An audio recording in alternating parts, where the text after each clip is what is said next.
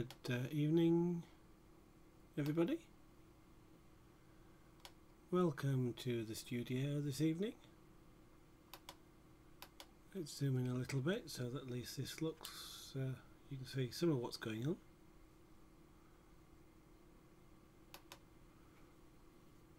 And adjust the camera a little bit.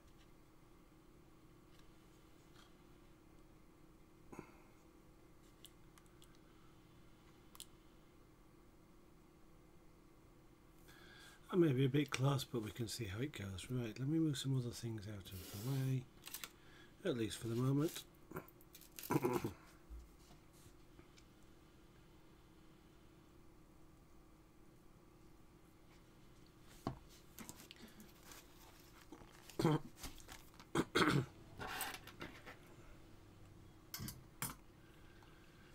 Right, you have to excuse me, I'll keep clearing my throat and coughing, so if the mic suddenly goes quiet, I'm just probably just coughing whilst I recover. Right, I want the flat chisel. I'll do some work on this foot.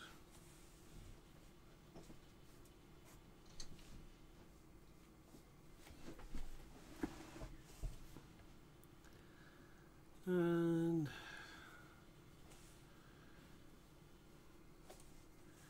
yeah, it's not too bad. That's me. Before I do that, I'm going to change some glasses. It'll enable me to see a little bit better.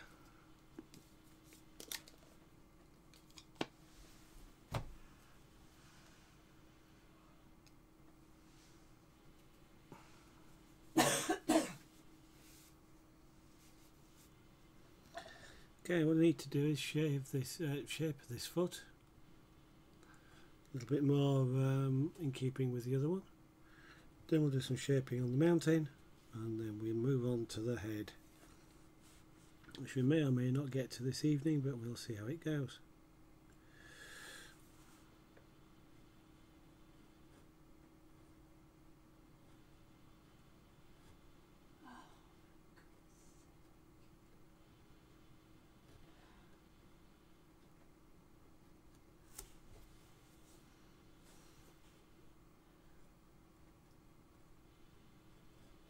Okay, what I want to do is get a similar shape to the foot that I've got here on this side.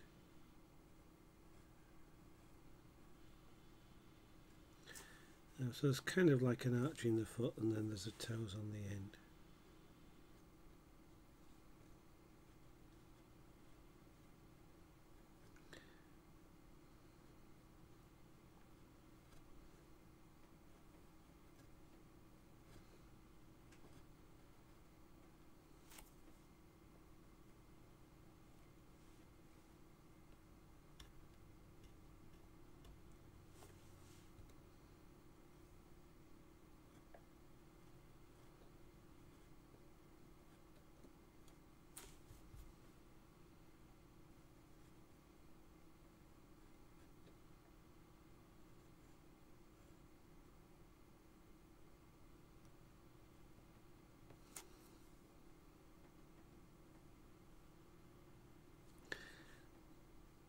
Trying to round this off here, but it's a little bit awkward just because of the angle of the grain of the wood. Just happens to go in the wrong direction at the wrong time.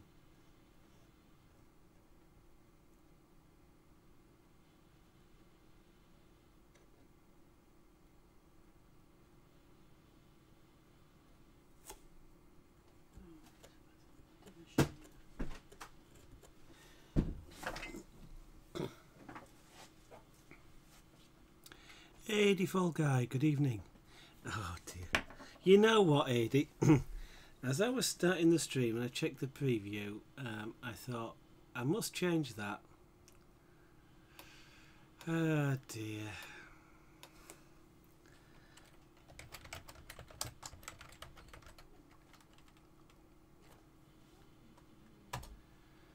So thank you for reminding me again. Dear. I'll get it right one of these times. Yes, I was doing some chainmail this afternoon. I was I just put together another 2 in 2, but I ran out of rings, so it's a partially completed chain. And I actually tried doing some full Persian, little piece of full Persian, just to see if I could do it, and kind of surprised myself by finding that I could. It took a little bit of a trick to work out how to actually get the second green ring in, because of the tight space. But once I got the trick of it, it was quite easy, ish. So there you go. So I didn't make a great deal. It was let's say just that one, the one main chain, which took about 20 minutes, and then the rest of the time was about an hour and a half in total, trying to make that little short length. I mean, it's the wrong size rings basically, but you know what, it worked. I was rather surprised, but it actually worked. So I'll have to try some of the half Persian ones next, just to see how they go. I've got a reference picture. Sorry, around here somewhere. There we go.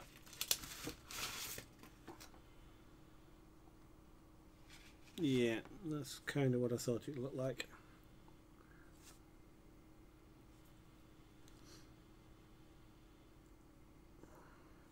So I'll use a V-gouge because that'll give me the crease I'm after.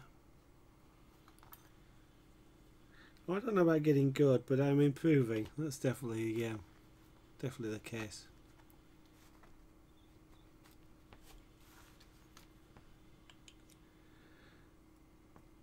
Very good. Just keep wanting to try new things.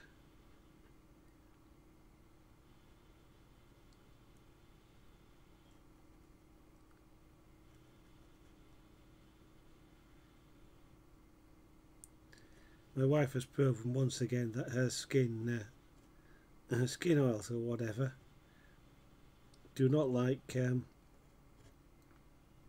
gold plate.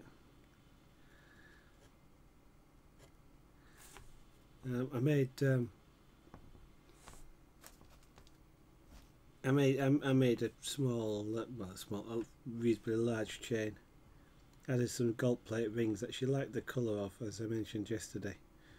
And she's actually worn it all night and all day, and by about 2 o'clock this afternoon, she was getting tarnish rubbing off on her skin, so her skin was starting to go a little bit dark black, and the gold plate itself was starting to look a bit dark. So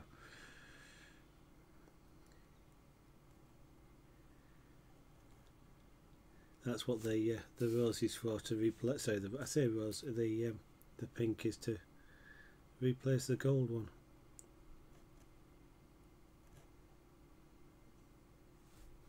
And this time we'll actually try some filled gold findings and see if she can actually keep the gold on the jewellery, not on her skin.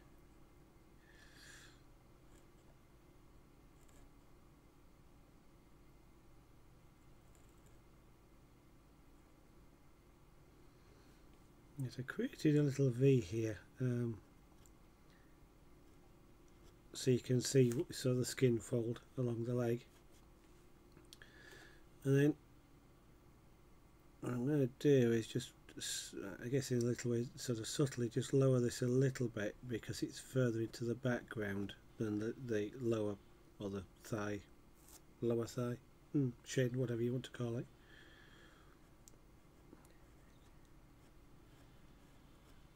So I don't want it much, but just a little enough to sort of go, to fool your eyes a little bit.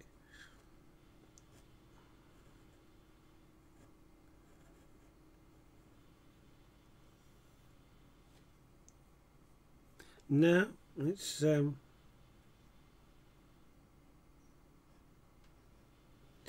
then of course she keeps what she does then is point to a ring which is a gold plated ring, and it may have well been thick gold plated, I don't know, which she's had for several months, and which is just losing its gold plate now, but she keeps telling me it's almost as though it's my fault that the gold plate is coming off.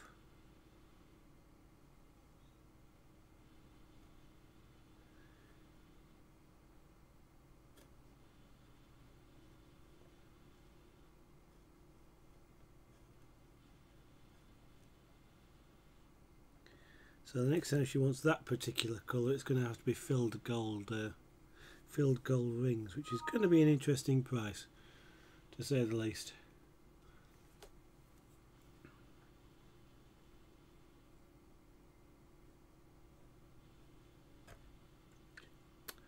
That I did not mean to do. I accidentally just scratched the wood, so I shall have to shave that off.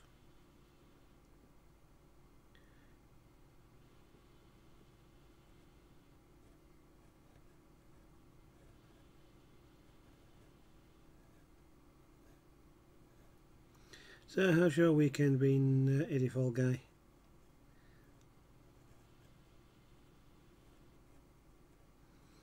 You were potentially going to be repairing steps, I believe, this afternoon. You know what, that foot is still too thick. Let's curve it up a little bit and thin it down.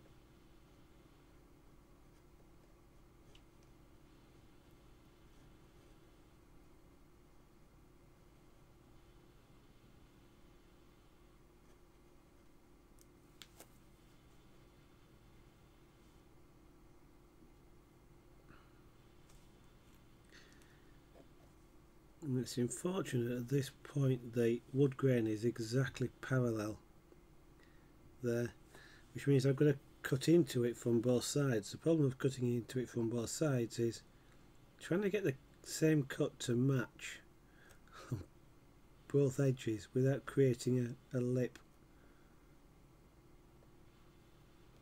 which of course is not the easiest of things to do.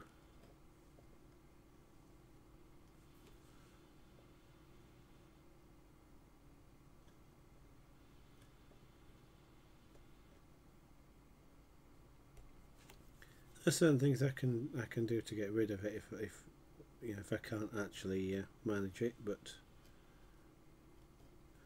I can sort of just scrape the piece a little bit with the chisel.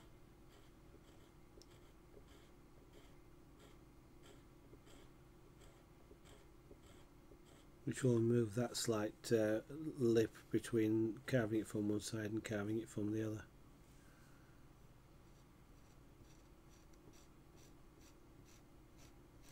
Don't normally like using the using chisels as draw knives like this, but sometimes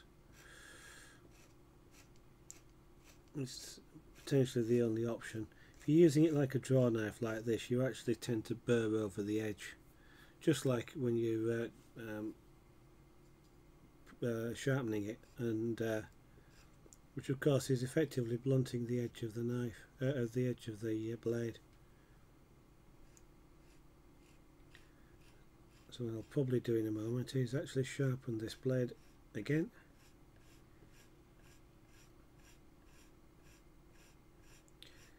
One thing about using it a bit like a draw knife like this is it's less sensitive to the grain of the wood.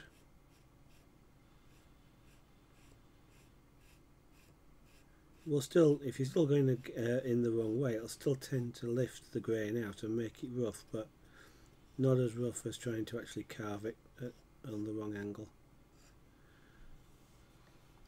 I quite like the bottom of that foot, so let's see if I can thin the top down now to match.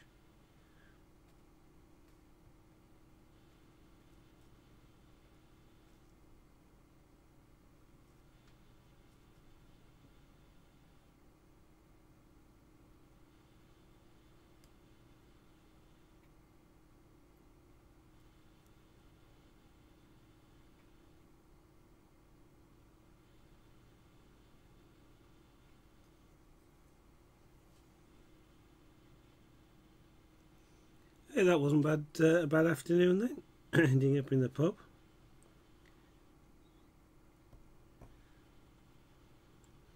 Or was it outside in the beer garden? Of course, I've no idea what your local pub is like, so there may be no such concept there as a beer garden, but I imagine pubs that had them today were doing a decent business.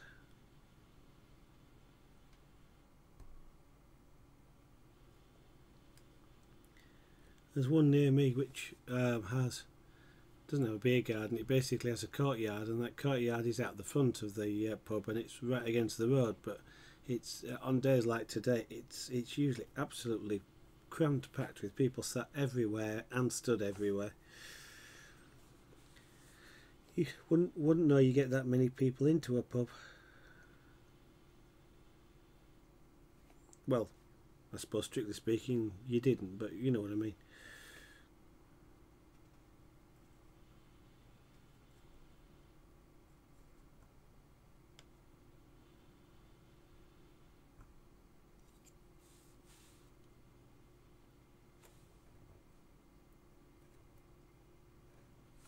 It's a funny sort of weekend today. It's still oh,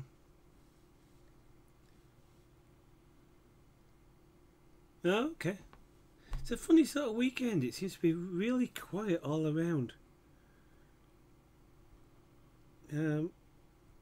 This morning we dropped it back into Hobbycraft again to actually to swap out some boxes, storage boxes. But on the retail park where it is, there was sort of, fairly late on, close to lunchtime, there was sort of loads of car parking spaces, which is highly unusual for that retail park. Most of the time you can't, you queued up waiting for people who were queuing up waiting for people for car park spaces, and there's usually one or two arguments going on because of that. And I said no absolute problem this morning, and Twitch has been really quiet as well. I mean, if we were just talking about Twitch being used in the UK, I'd be going, oh yeah, everybody was out in the sun, but it's an international platform, so I can't really claim that. But it's been a really quiet weekend.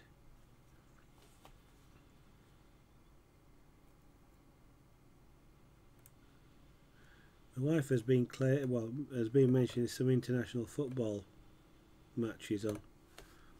Some fairly important ones, I understand, but and she was saying it's probably due to that, but somehow it doesn't strike me as the reason.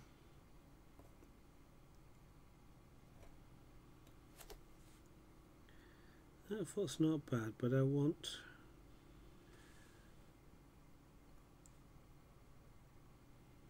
the toes to be very fine. Let me just temporarily switch to a round gouge.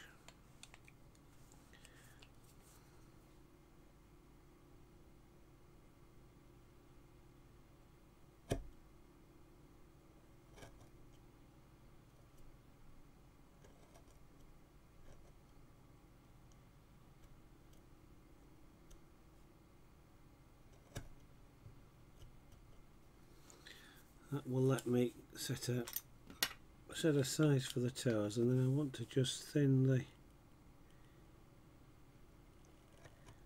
the foot itself now in line with what I've just done.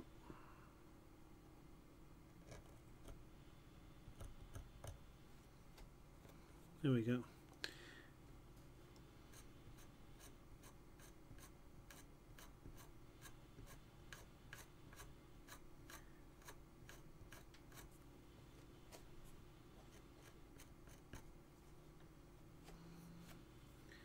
Let's see if I can actually round this off. I think I'm reasonably happy with the shape of this foot now.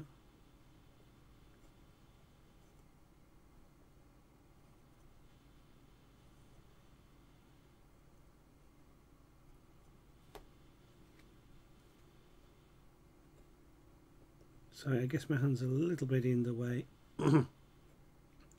which maybe maybe make it a little bit difficult for you to see. Actually, makes it a little bit difficult for me to see, but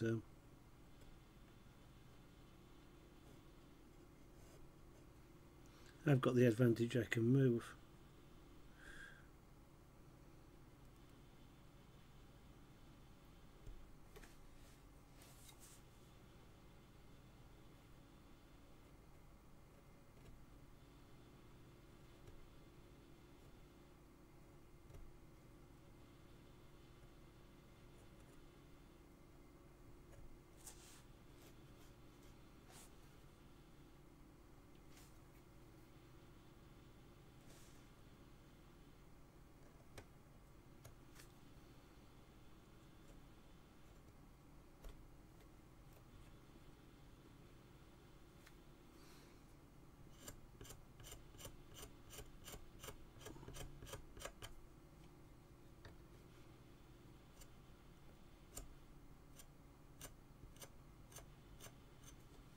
Okay, that foot looks okay to me around there. Let's just tidy up this lower leg a little bit.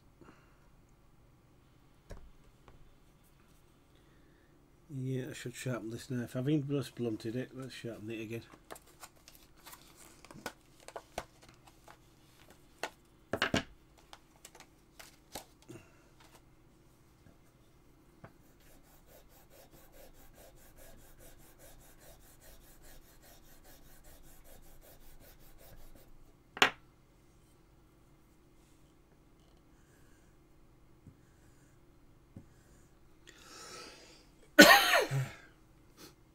Sorry about that if you're wearing a headset.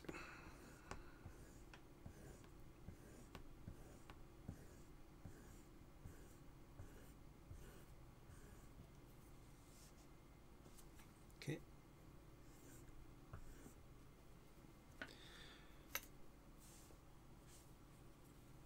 Now then, that should allow me yeah, that's a lot better now.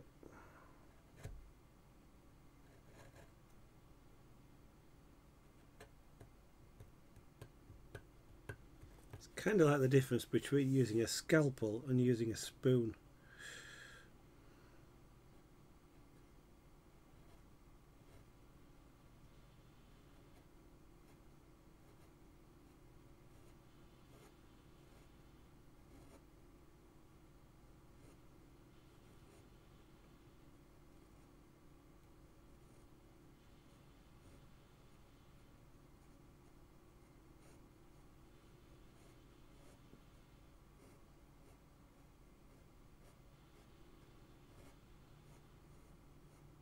Of course, if you're trying to eat fruit, then the choice may be somewhat different, but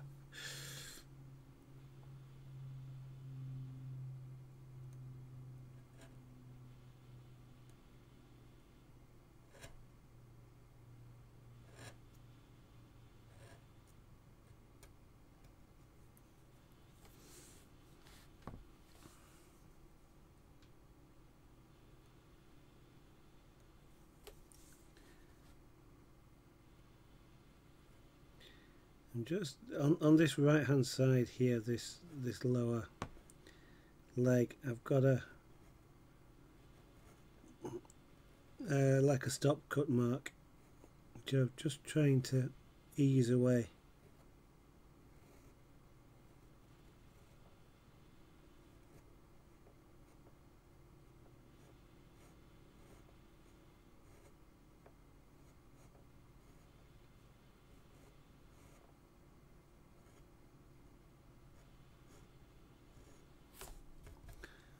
One of these days I will remember to get a big paintbrush out. Then I can use it for just brushing debris away from where I'm working. Yeah, I've still got some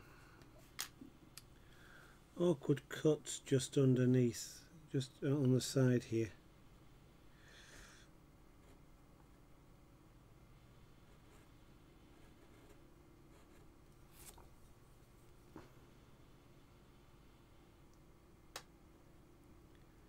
Don't want to lose too much of this big thick knee. It kind of looks right to me, so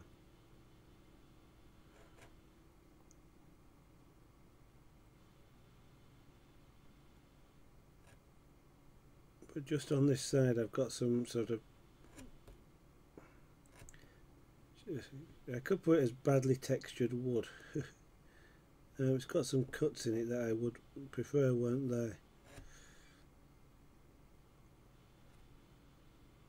And the only way I can get rid of them is to shave what's around down below that that particular depth.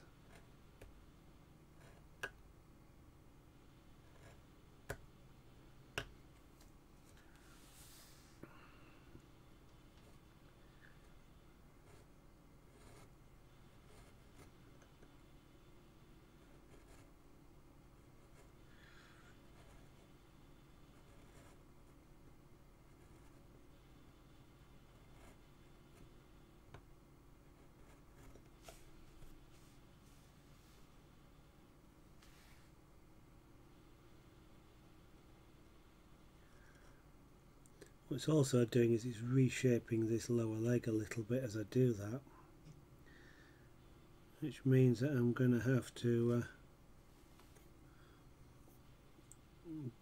just compensate for that shape change where necessary in other parts of the leg.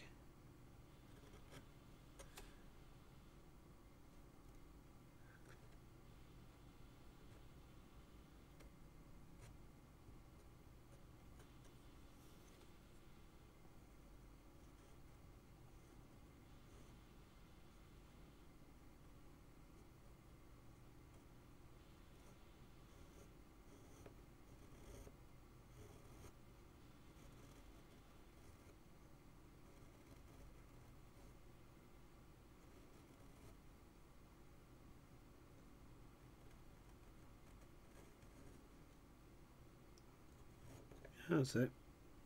I think we've almost got rid of the badly cut wood on this side.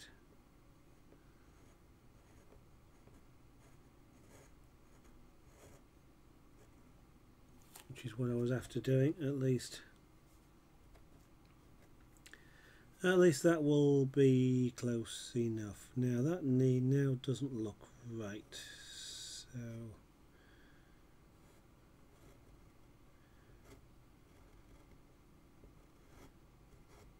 we'll lose a little bit of the thickness of it.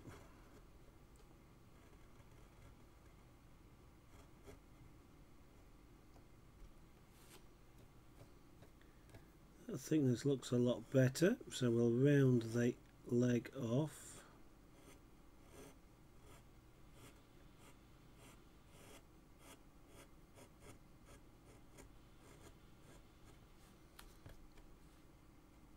Round the corner of the knee off at the same time. There we go. That looks a lot better to me now than it did.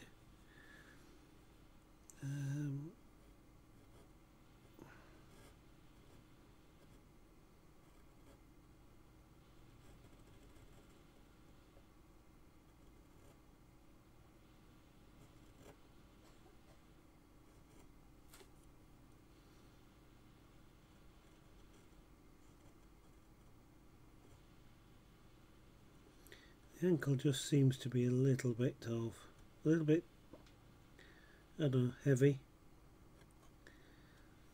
Not quite as round as I want. That'll do. We'll leave it like that for the moment. We can always come back to it afterwards.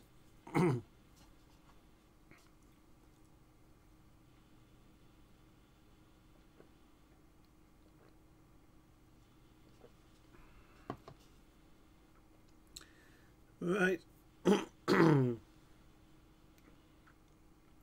Time for some more on the tail. Before we work more on the mountain itself.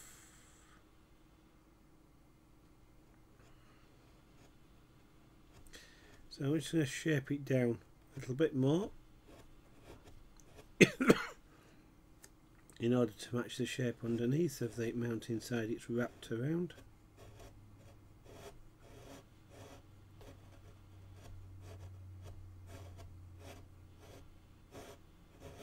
As I mentioned in a previous stream, I think I probably want to try and get the tail to sort of come around and tip up a little bit, just for an interest's sake.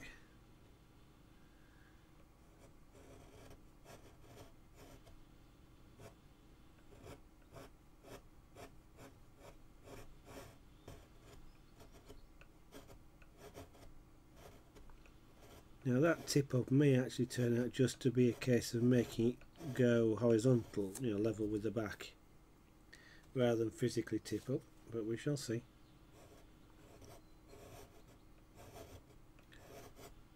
At least that's what I'm thinking at the moment.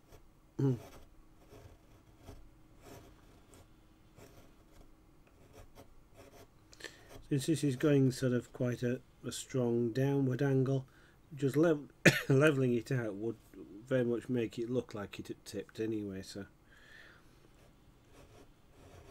there may be no need for the additional complication of trying to carve it upwards.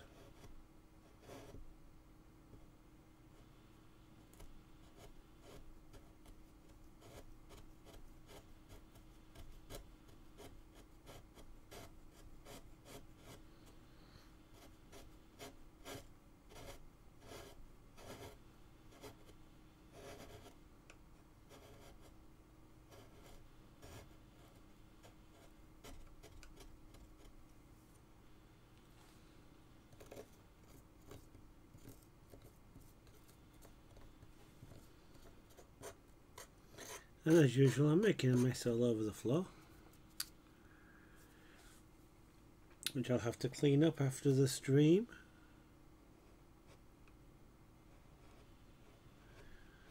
All these people that think when you finish a stream you just turn off the stream and that's it done.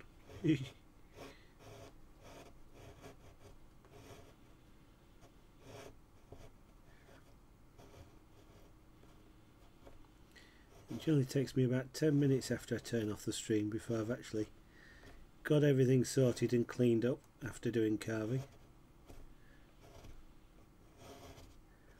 These little shavings tend to get everywhere.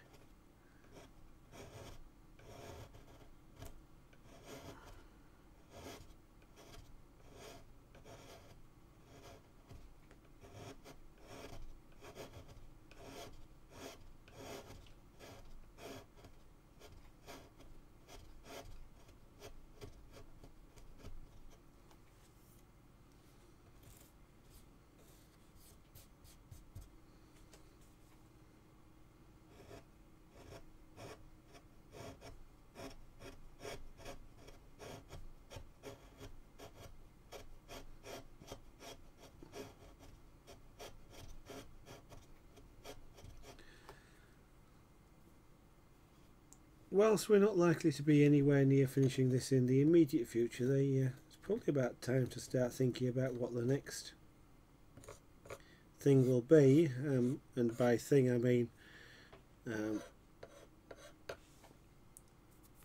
art subject, and it'll probably be, almost certainly be pyrography next, I think. I think that's the next one in the sequence anyway. Now, I've already had a couple of suggestions for what to do. One was do an elephant, and one was do a portrait of baby tears. And anybody that says what's the difference, I might just ban you. So don't.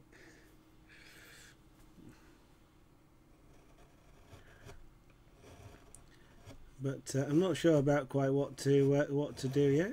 So if anybody has any good ideas, then by all means let me know.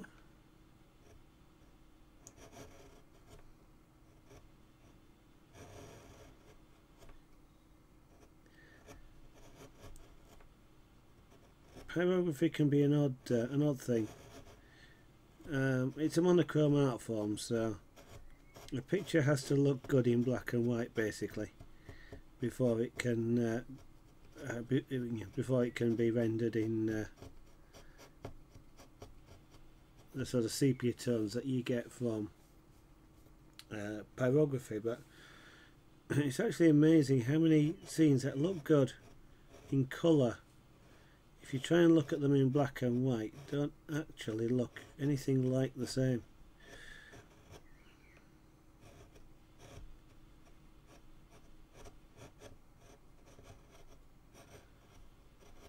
So sometimes you'll pick up an image of something that's in beautiful colour and it'll look absolutely wonderful, and if you try and do it in pyrography, it just looks like one big brown mush. That's mainly down to the fact that some colours, when they're looked at in grayscale, are almost identical to each other, and therefore you lose that detail from your image because the two colours combine into a single shade, and you lose sort of any distinguishing marks between them.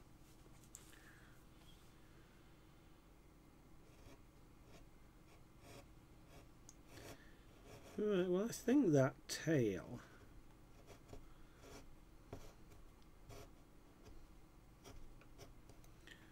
I think that's about okay. Still haven't quite decided whether to shape it around or quite how to shape it at the moment. So in my usual way of procrastinating, I won't think about it just now. What I'll do is I'll move on to doing a little bit of shaping of the rock. You know, rather than mess about with this, I'm trying to use the little tiny paintbrush, I'm going to get the big gun out.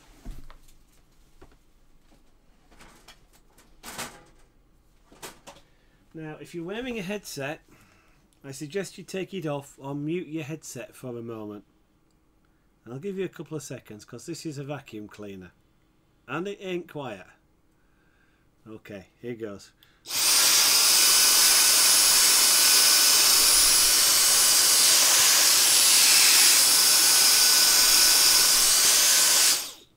Right, that was a bit easier than using the it's safe now. That's a bit easier than trying to do it with the little tiny paintbrush. Now then, so we've got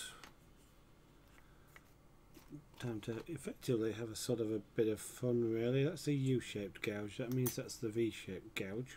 Yep. So all we're going to really do now is just sort of distress this the surface here around here. You know, make lines and cuts and whatever we happen to feel like.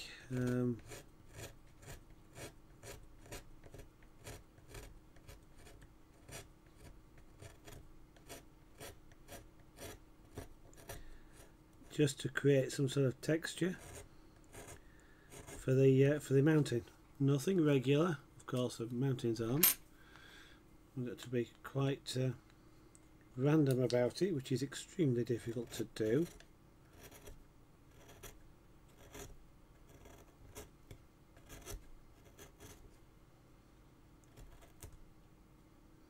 People are just not very good at doing things randomly.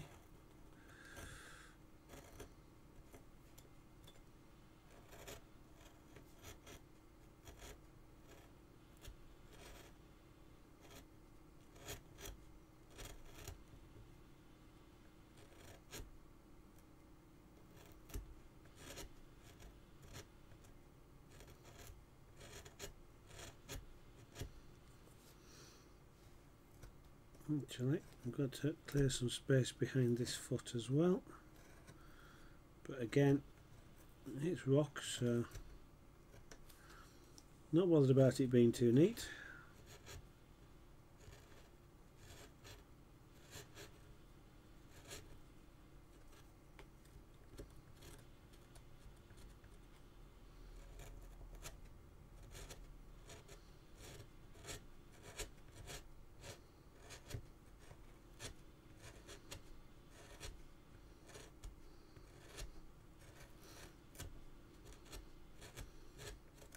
Kind of nice just to go wild with a chisel. I won't say I'm going exactly wild, but you get the idea. I don't have to worry too much about where the chisel is going. I just want some texture around the back here.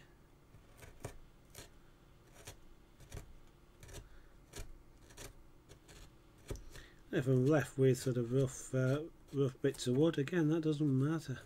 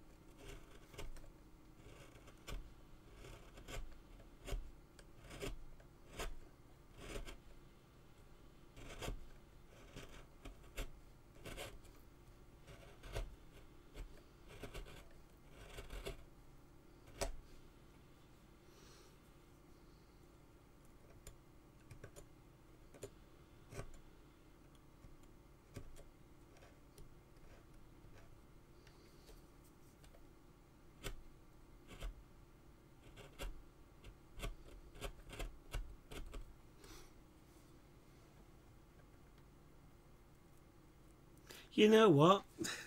That thought never occurred to me. Oh dear.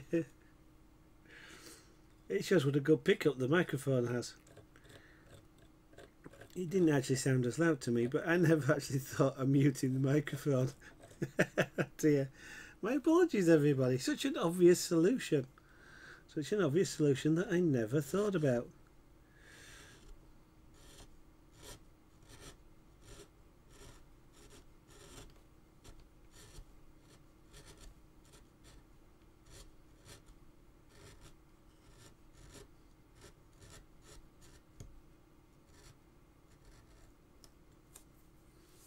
At least I did warn you, though.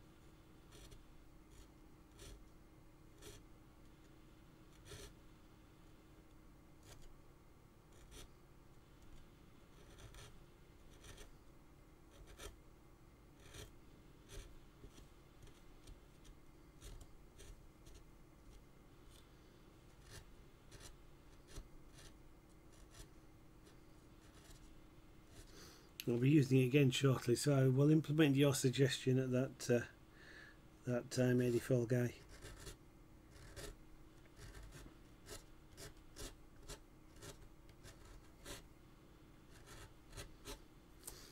Actually, that's a bit of a well, it's a bit a square edge. So let's take the square edge off.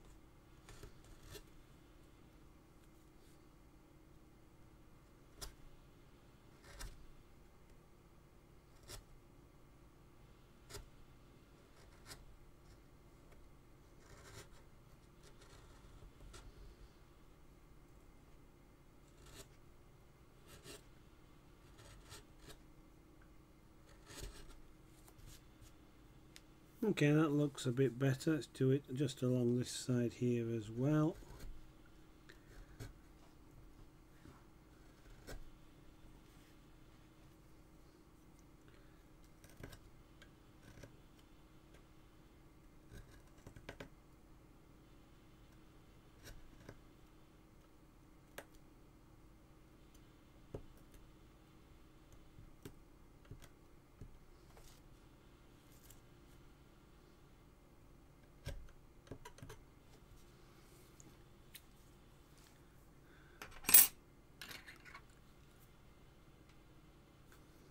No, any advice is always welcome. I don't mind advice and tips and tricks.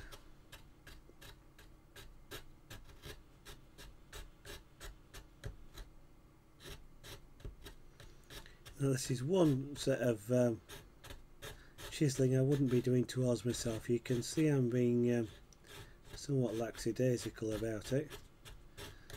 I am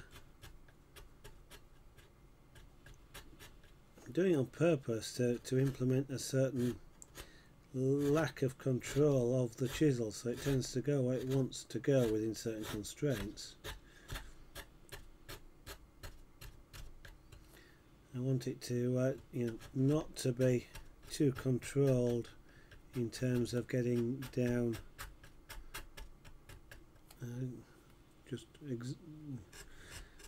I'm trying to be random is what I'm trying to say.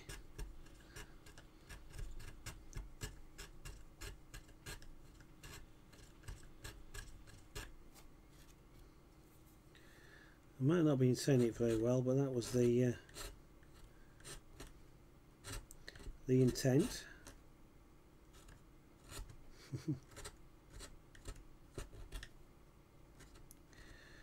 That kind of reminds me of one of the sayings I used to have a long time ago, and people used to say all intents and purposes. I used to say to all those intents, caravans and the odd dolphin. But anyway, totally random thought there.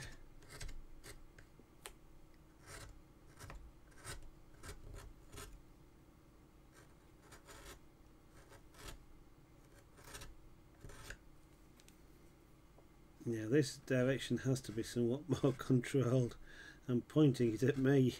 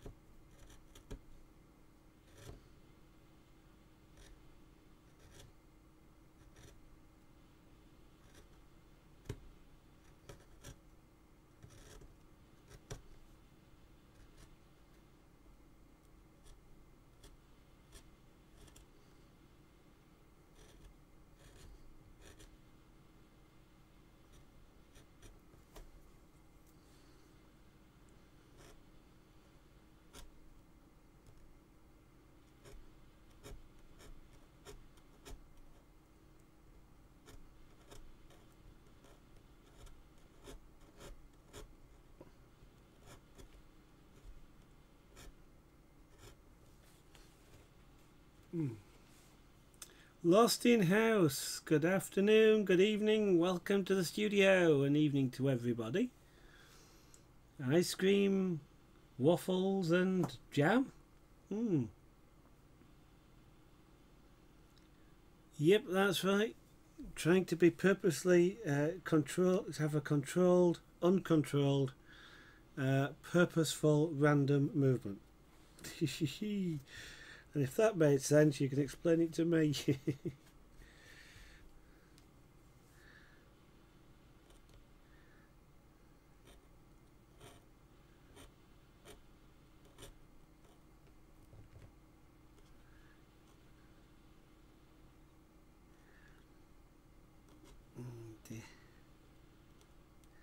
So have you been enjoying the weekend as well, Lost?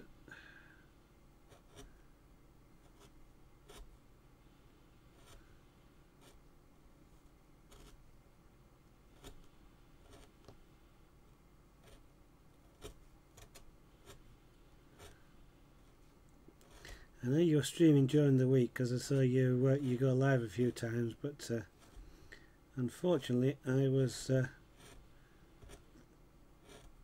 mainly working, and so I couldn't really listen in.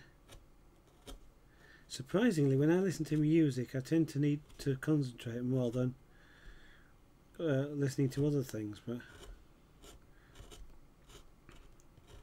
I can usually have a television or something similar on when I'm at work, but put music on and I end up listening to it and forgetting to work, so it's not really a good idea most of the time.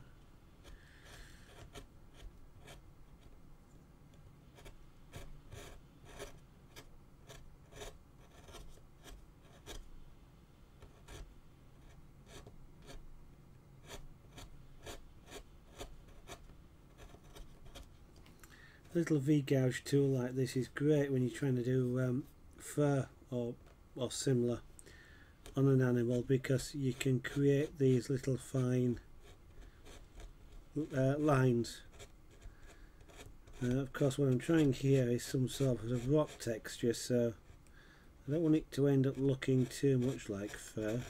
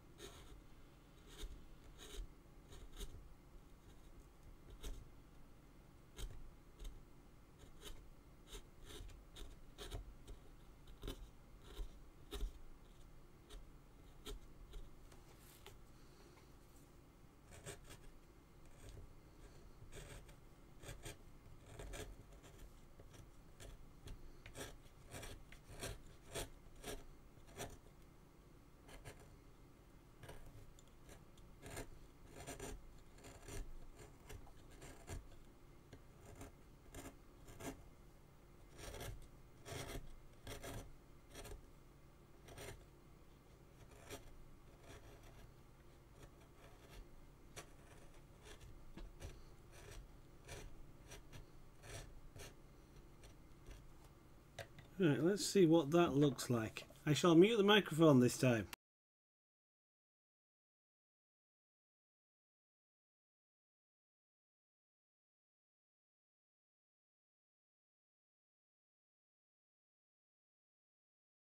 Not only that, I'll remember to unmute it afterwards.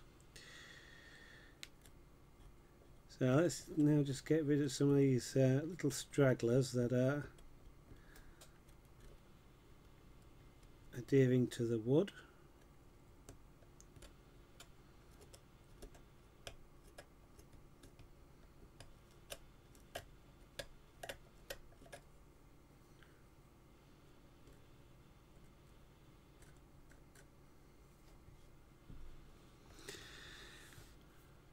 So that's not looking too bad there.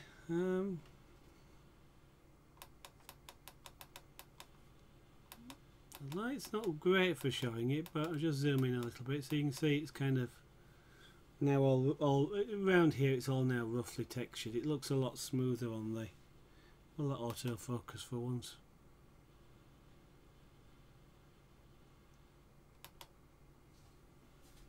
Yeah, I think it did. But you can see it's now sort of all rough textured, so it looks kind of more mountain-like than it looked before, when it was just flat pieces of wood. So I'm quite pleased about that. I've got a bit of work to do around here. We're rapidly approaching the bit that I am not looking forward to. I probably will look forward to it once I've done it, and that's the head. I'm pointing at stuff that you can't see.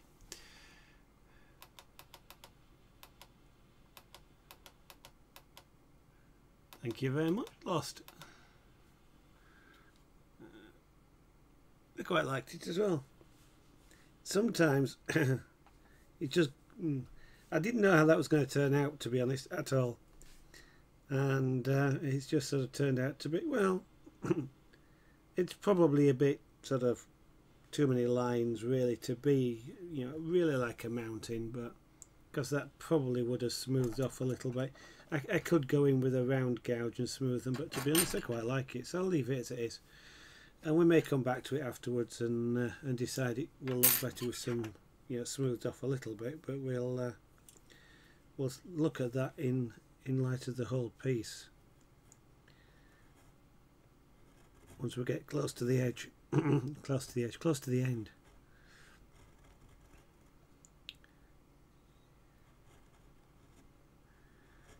I've just got various cutting marks around here, so I'm just shave those off.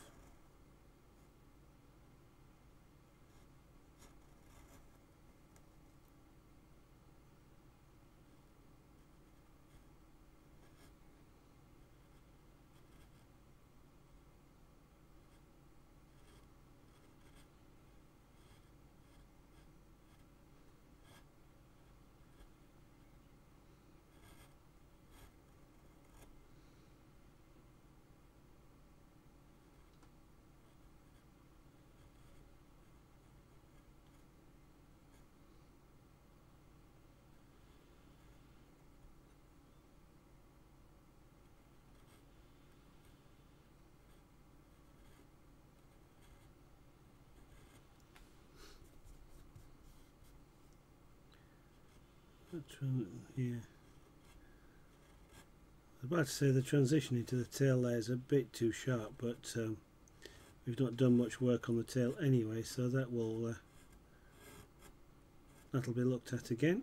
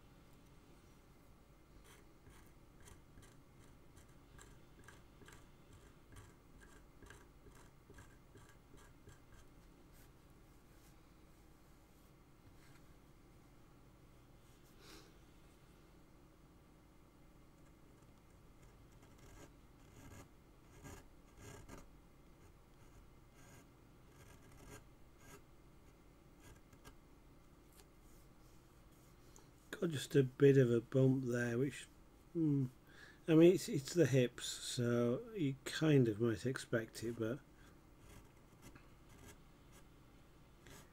I don't like the feel of it, so I kind of, when I rub my finger down there, I'm kind of expecting it to be a nice smooth transition without a bump. So whilst the bump may be anatomically correct, it ain't getting one. Still there.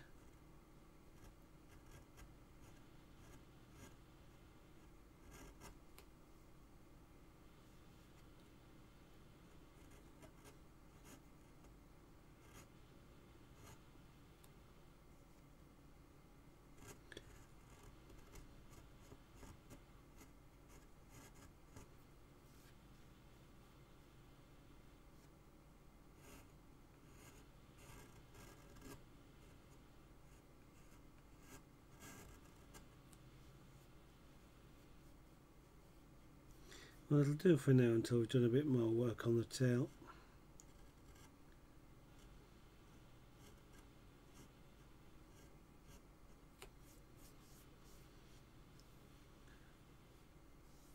it's odd again there. Right.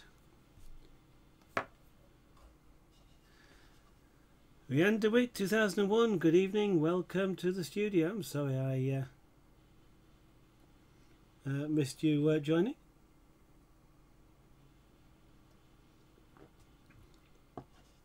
I don't think so, Lost. I think I think I'm going to bow them downwards a little bit, rather than they're flat at the moment. Basically, I think I'm going to bow them down a little bit, but the skin is kind of like a leathery skin.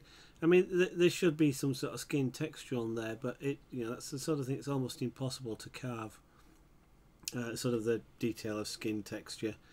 I'd have to use, I don't know, some sort of roughing tool to give it a distressed sort of look. Sort of thing, if it was furniture, you'd be hitting it with something like a big metal chain to give it a distressed look with little dings and things like that in it. But I couldn't really do that at all here. And trying to do anything, with a chisel would be really quite difficult. So I think what I might do is just bow it slightly, so that it's a bit like an umbrella. When you put an umbrella up between the ribs, it always seems to curve slightly, and the reference picture I'm looking at kind of gives the same sort of impression. So I think I might do a little bit of that, but otherwise leave it smooth. It's kind of like a leathery skin, perhaps, or a velvety skin. So quite smooth, I think, and we'll leave it at that in terms of texture. Can only go so far. Yeah, I've got a ridge there. Okay, we'll deal with that later.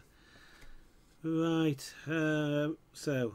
And I've got some more of the tail to do. I'm going to move up and remove some of this material around the two hands, two palms here, between the palm and the head, and here between the thumb and the fingers.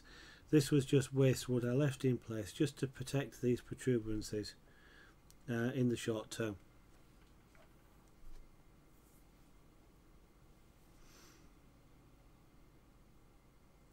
You've been camping with no Wi-Fi. No 3G signal either then, I guess.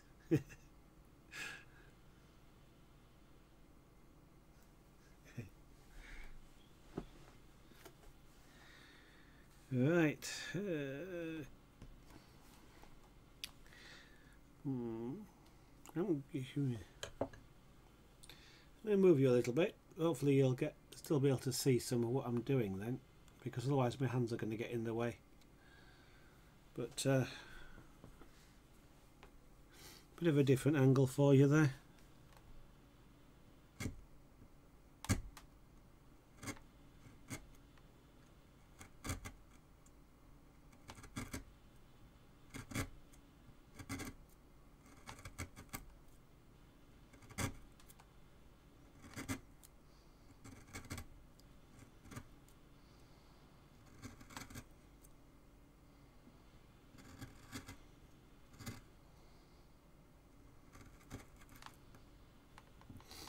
Still getting my hands in the way, aren't I? But I shall try my best to avoid it as much as possible.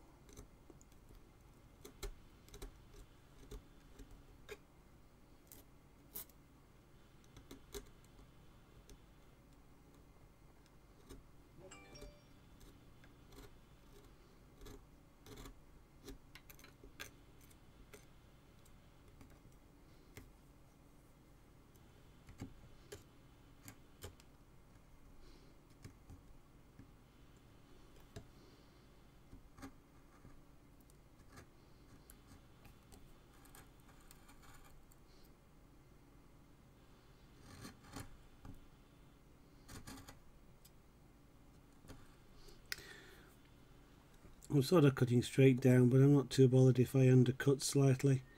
That's ultimately what I'm going to do anyway, is undercut these edges. So if I do it by accident now, it's not a particularly an issue at all.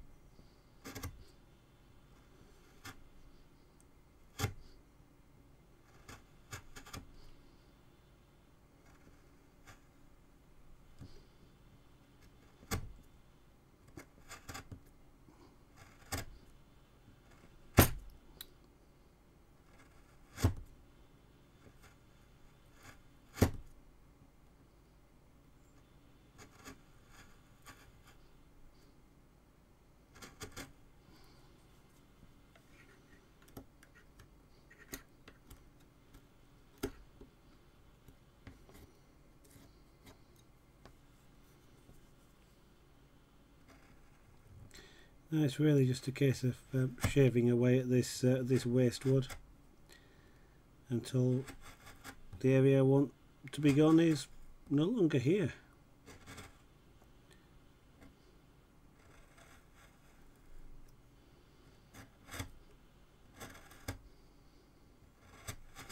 When I get to doing around the thumb again, I will have to be a little bit careful as I go on the inside here that I don't actually bust it off. I'd like to keep it if I can.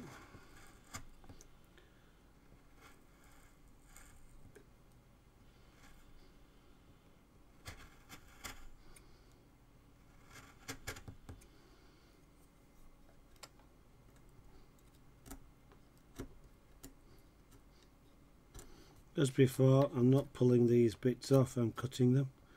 That way I don't rip into the wood. Can you make a picture? Can you make a picture of what, Rihanna? Wait.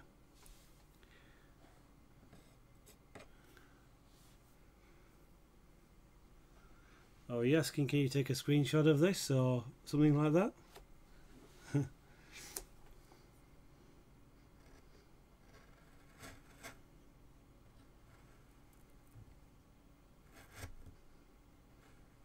Or are you asking if you can post a picture?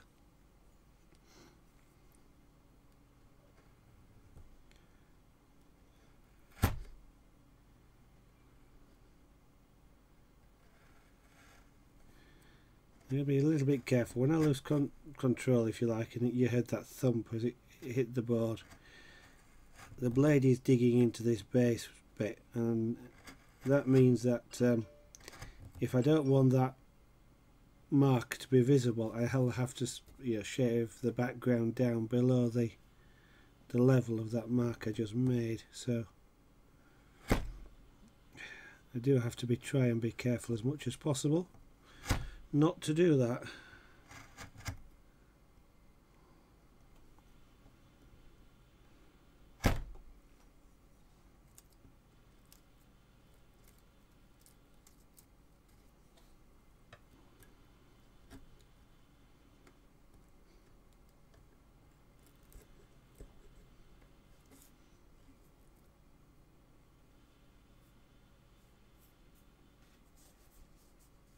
Okay.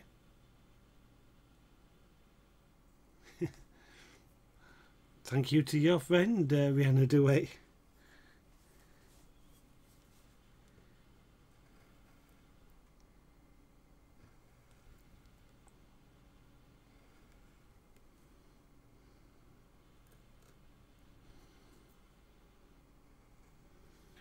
This is getting a little bit more awkward to try and shave downwards, so I'm going to resort to chipping out small sections, at least up here at the top, because that thump as it goes down into that baseboard will eventually create too deep a hole for me to be able to shave away. So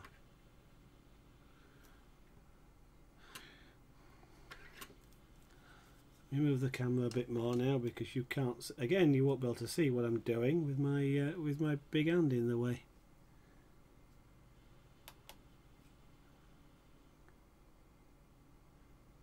I'm going to focus.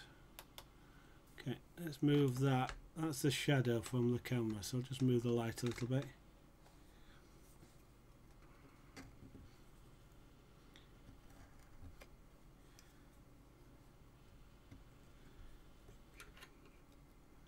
Yep, now you can see what I'm doing. Move those chisels out of the way.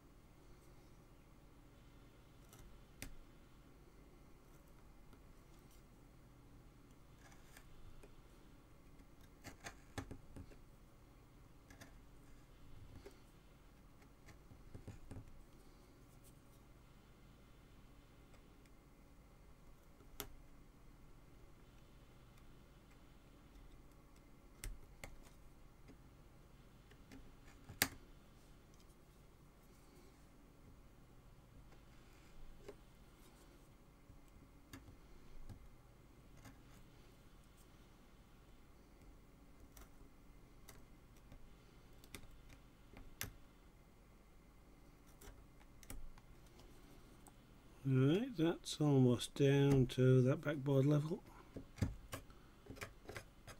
Tidy it up again afterwards, it's not something I have to do now. Get a bit closer to the thumb now.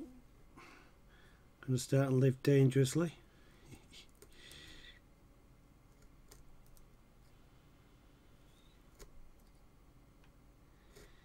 It will be a little disappointing if I lose it at this stage, having managed to preserve it for most of the carving, but if I do, I do.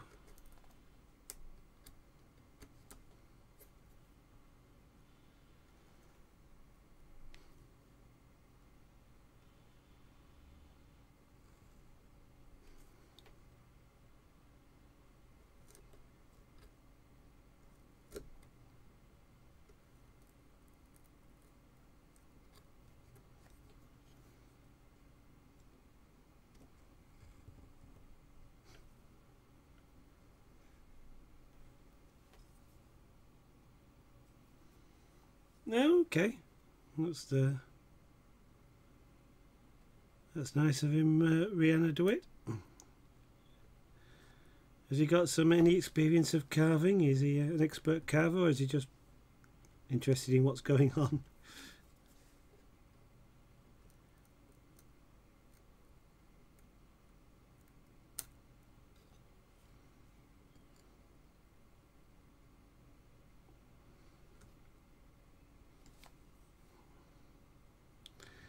I'm extremely wary of putting too much sideward pressure on this.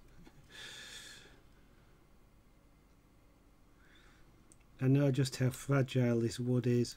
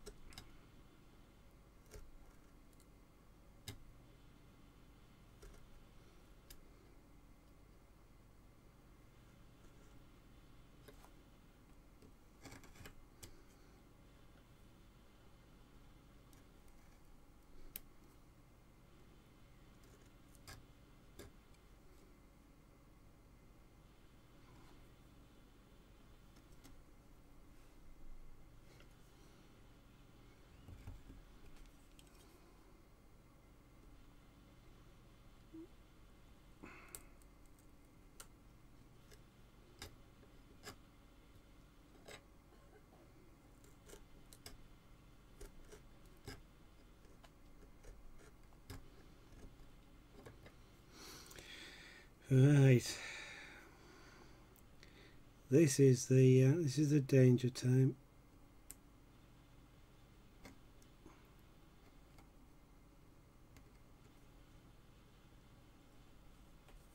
And this is the one I'm probably going to take really carefully.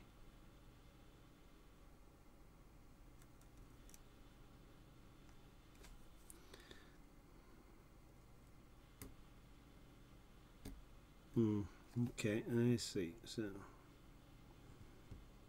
we'll go down there, and then we'll shave that down.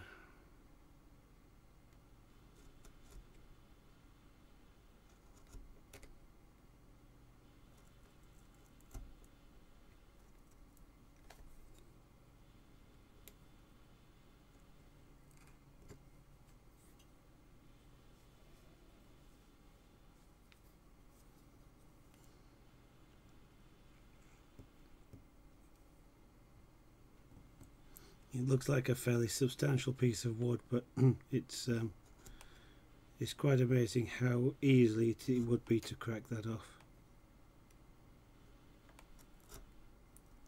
even over that thickness.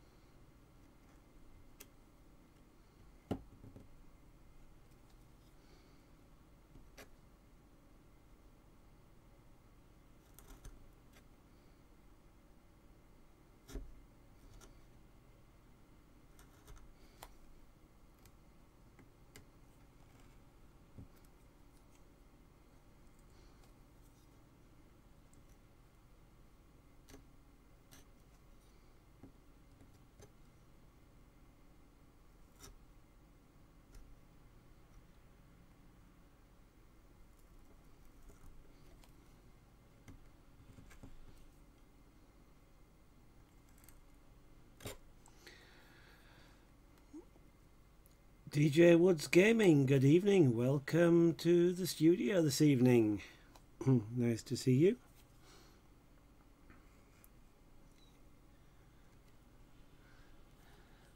As you can see, we're carving in relief a dragon. Since I'm doing it with wood, there's no fire breathing going to be allowed by the dragon. I don't want to set it on fire.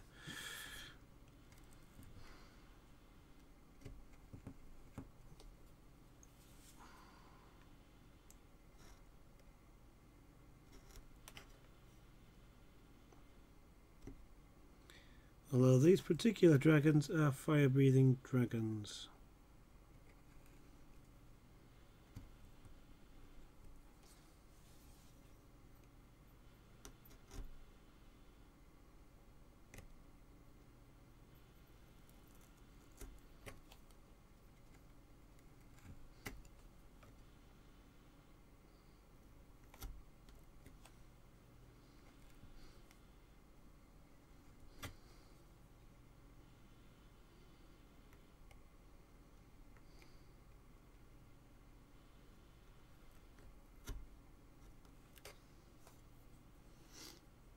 Thank you very much, DJ Woods Gaming.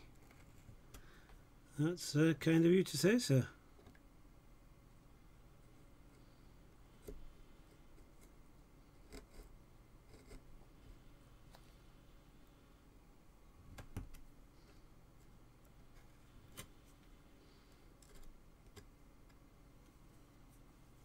Right, here then.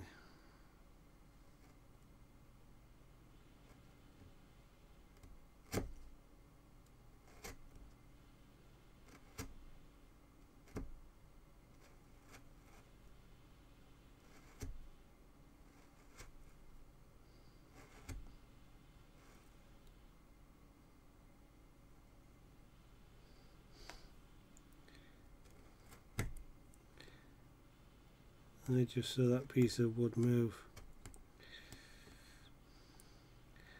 Not the sort of thing I actually want to see. I think it was just flexing slightly. I don't think it's actually broken off anywhere, but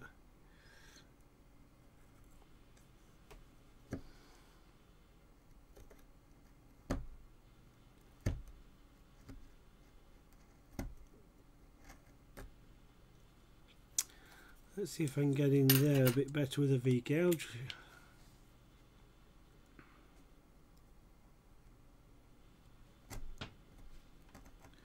To clean the material away.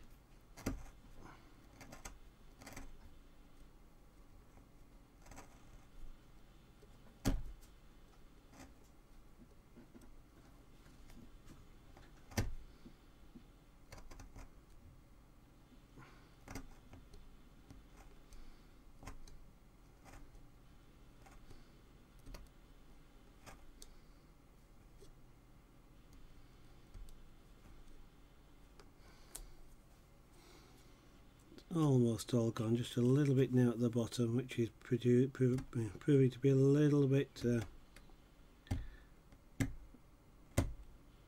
reluctant to carve away.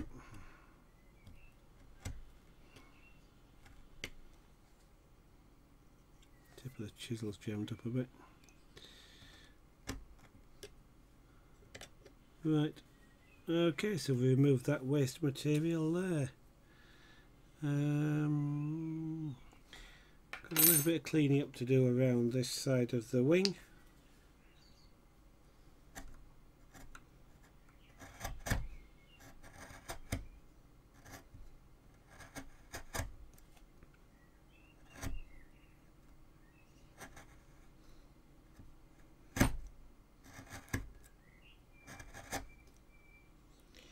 Just for the moment, I'm just making it vertical. As I mentioned, or have mentioned before, I'll almost certainly undercut these wings, which means cut at an angle in underneath them, just to give them a bit of a shadow line or detail at the edge, so that it looks like they're standing away from the material, even though they actually in practice won't be.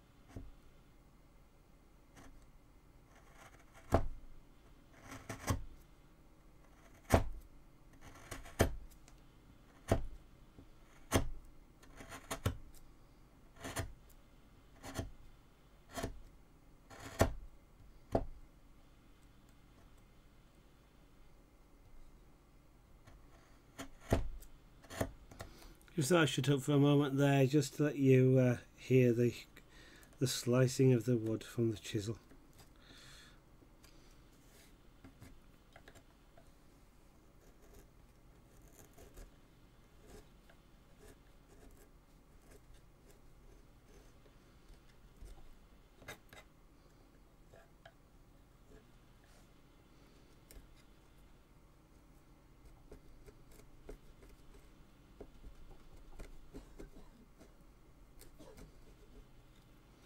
We'll come back to the baseboard around there. I've got a few cuts that I ideally didn't want to have, but that was part of the reason for leaving most of the baseboard very slightly a millimetre or two high when I made the initial background cut, because of things like that happening. Now then, we've got to remove this one. Being careful not to knock that anymore, because that now is vulnerable. So, can we put you in a position that will make it a bit easier for you to see what I'm doing? I don't know. We'll see how that goes.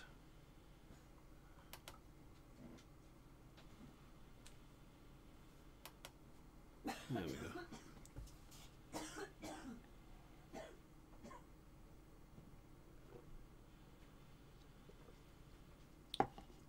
In fact, we'll put a light on here in the studio as well, in addition to this one over the workspace.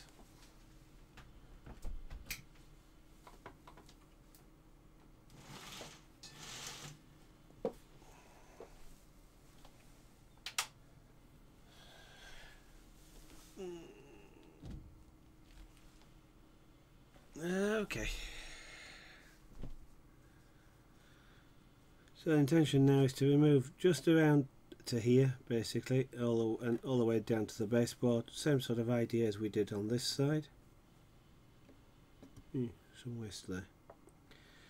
Again, be careful not to knock off this tip here. I think basically we're going to have to do this in sections.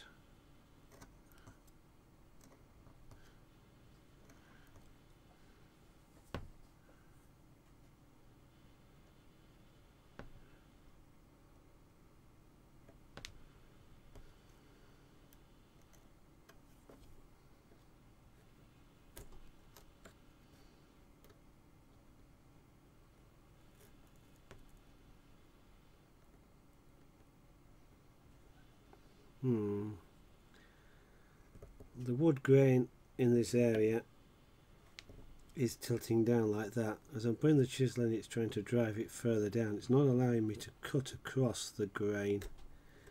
So I'm going to have to be careful, because that's tending to force the wood above it up like a lever, which is how it will cause it to separate and break away. Ideally I should carve from this angle, but I can't because of the hand itself is in the way.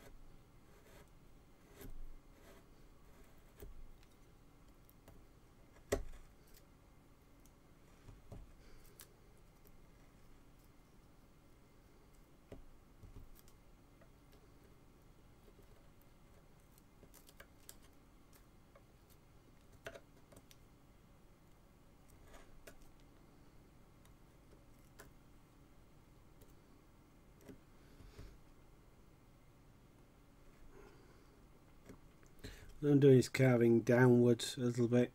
That helps in that if I'm close to the angle at which the grain is going, then I'm less likely to force lift the wood and have it break off.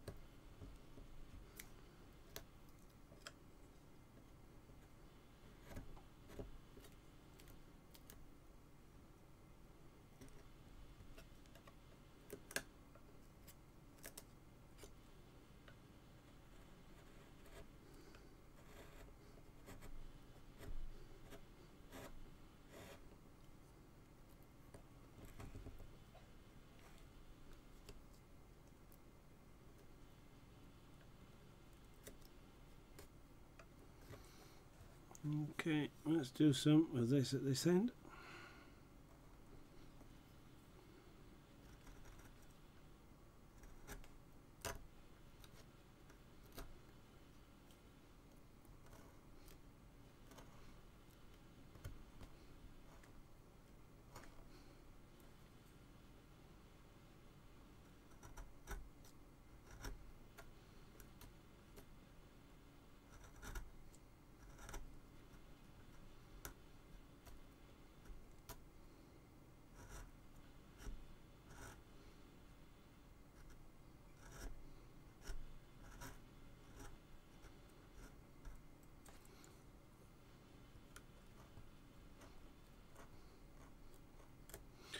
One of the things when you're in this sort of funny grain sort of position where you really have to do something you don't really want to do, if you can take thin slices, then you're less likely to crack off the wood, because the thin slices bend.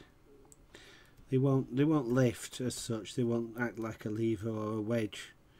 They'll just bend, and that helps to protect what you're doing. It just means it takes somewhat longer though to cut down if you're having to do it in thin slices.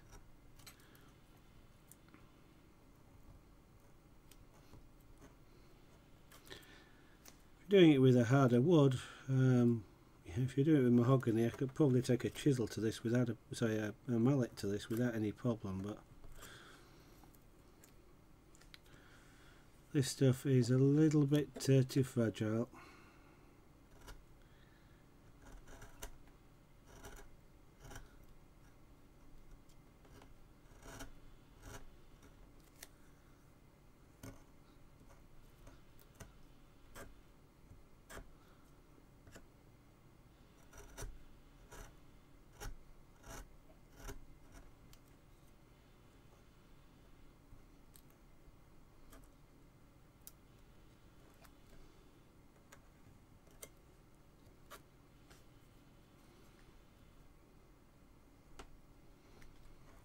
Well, it's about 2/3 of the way down.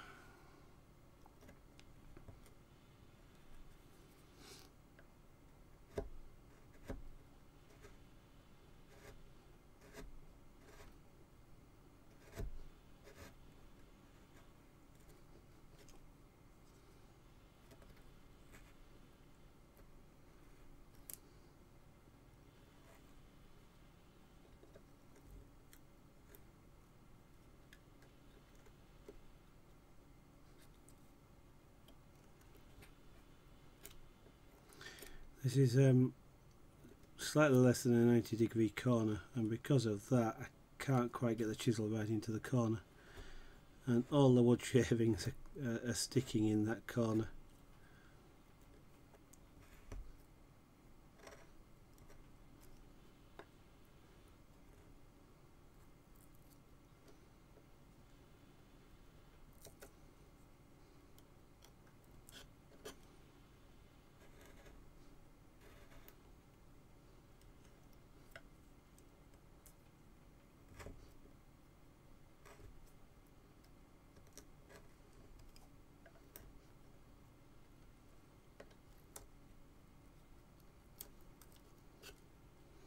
Okay, need to do a bit more down here now.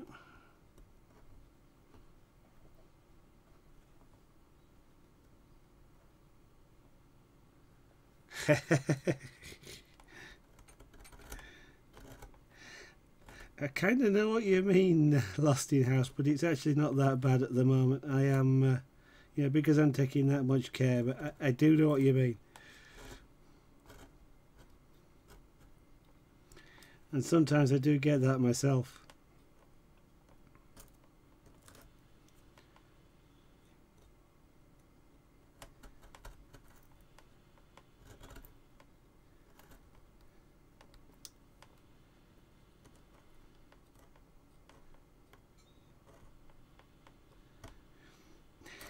There is sometimes an element of when you're driving a chisel slightly of the odd promise made to the god of your choice.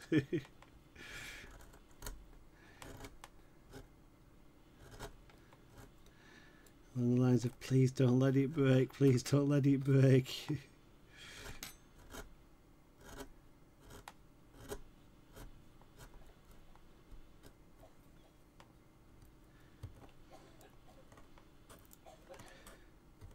Because the irony kind of is that you do have to get close to the edge, you know, to that side, because of you want it, you know, to be carved up to that edge. So, but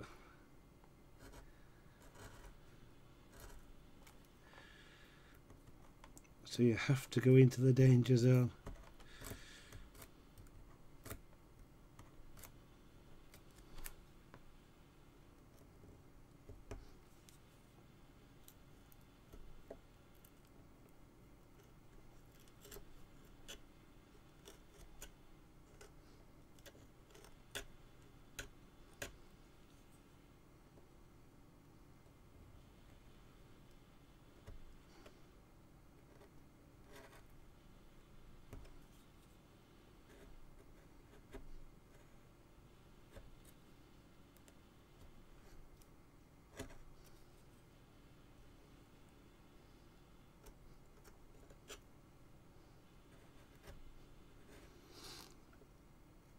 Well, it's almost safe for the moment. We're almost down to the bottom.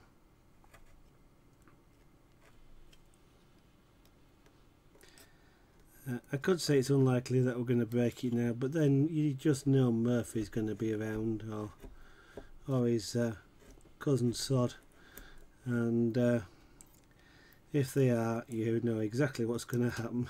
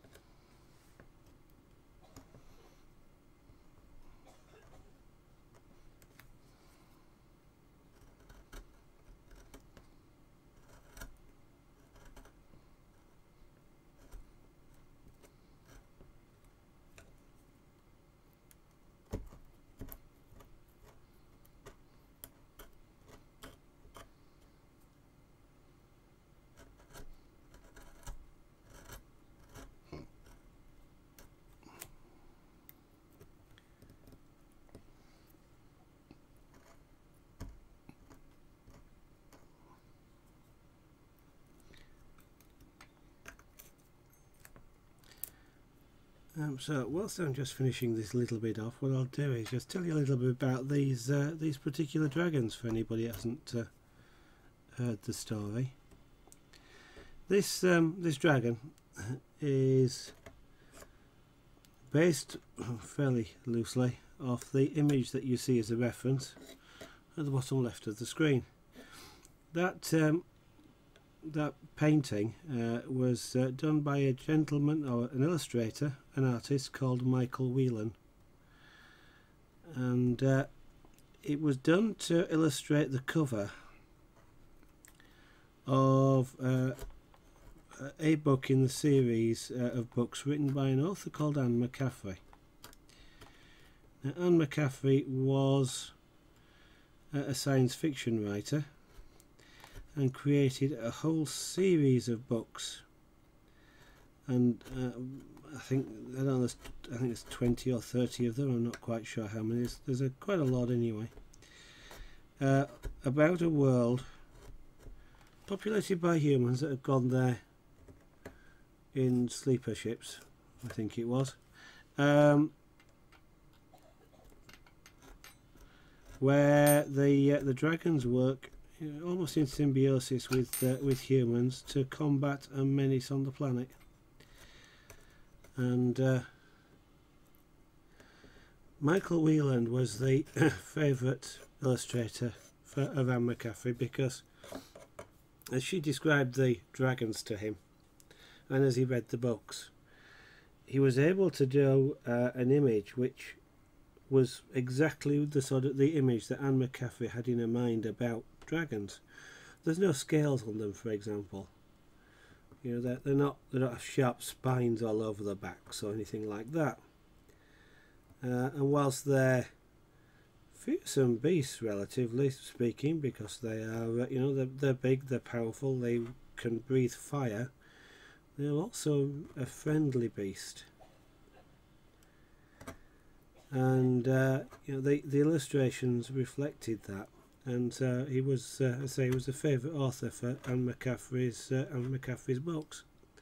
I happen to like the portrayal that he has of her dragons, and I kind of agree that the portrayal matches what I see in my mind when I you know, read the descriptions of the dragons.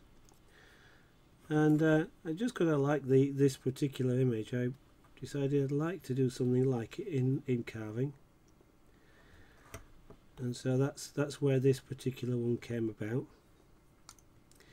Now from the illustration you can see it's a white dragon, and that actually tells us in the whole of the Anne McCaffrey books which dragon it is, because there is only one single dragon that's white, and that dragon is obviously this one. The dragon is called Ruth, which, to avoid confusion, is a male dragon in this particular case, and he has some quite, potentially because he's white or for whatever other reason, he's got some specific capabilities that most of the other dragons don't have the same level of skill in, shall we say. But he is one of the heroes of the Anne McCaffrey Pern series of books. And there we go.